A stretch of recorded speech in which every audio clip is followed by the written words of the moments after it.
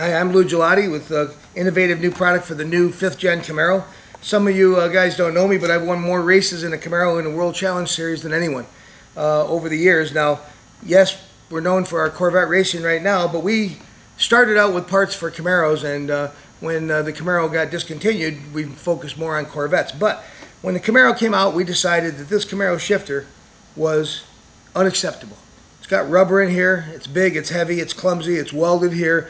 It's got a really crummy bushing down here. So we decided, and it's great for a street car, and it's very easy to manufacture. You can see right here, they fill this up with rubber, and the rubber comes out, and that's what this whole thing flexes right here. So when you put a little leverage on it, that flexes. This is what we made to replace that.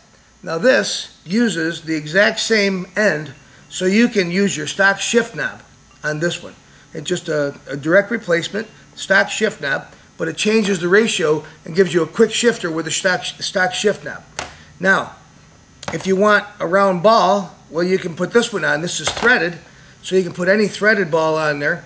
But the way we built our Delrin shift knob, this also clips right into your stock rubber, your stock leather boot comes up, clips right in here, and it gives you the round shift knob.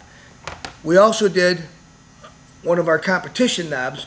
You can see the difference.